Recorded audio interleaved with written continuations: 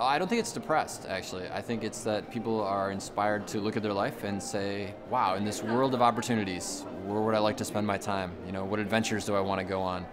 What things do I want to do, see, or experience? So yeah, I don't think it comes from a place of depression as much as it is curiosity and hope and looking for something really cool to do with their life.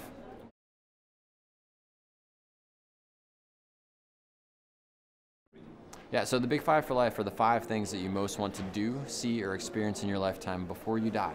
So the five things that are so big, so powerful, so amazing that if you were to do or see or experience those five, then you could, on your deathbed, in the last few moments of your life when you're really, really old, you could say that your life was a success, as you defined success. So it's not about someone else saying, oh, this is what you need to be doing.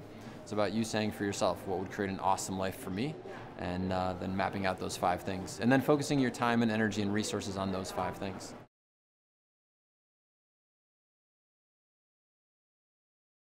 So number one on my list is to have a loving relationship with the people that matter to me. Number two is to travel the world. I love to travel, and as much as I've traveled, there's still so much to see. The third one is to master mind over matter, so the ability to realize the way that our thoughts and our beliefs dictate our actions and the way in which we live. The fourth one is to inspire as many people as possible through the books that I write and the things that I do. And the last one, which is the one that makes everybody laugh, is to write a song that breaks the top 10 of the pop charts.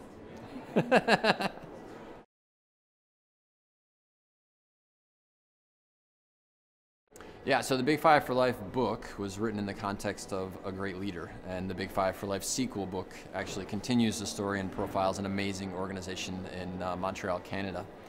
And so I think certainly reading the books and taking a look and underlining things and saying, wow, that could totally work for us is fantastic. But the overarching philosophy is, as we look at the next generation of success for businesses, where's it going to come from?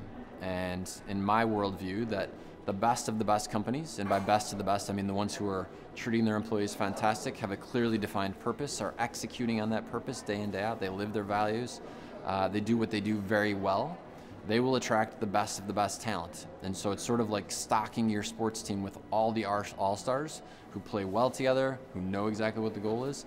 They're going to succeed, and when they succeed, they're going to crush the other players, the other competition. And so I love that, because I love it when the good teams win, the good players, the honest and integrity players win, and I see that as the future of business. So that's doing right by people, having a clear sense of purpose, and doing right by the world.